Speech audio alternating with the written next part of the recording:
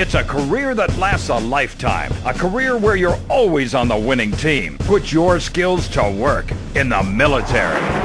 I was on the streets, in a gang, shooting people and running drugs. Now, I'm making something of myself. I kill people and run drugs for the CIA. In this job, you not only help yourself, you help your country. Only in the military would a teenager be given responsibilities like driving a nuclear submarine, maneuvering a tank, or dropping high ordnance explosives. Make a change for yourself in the military.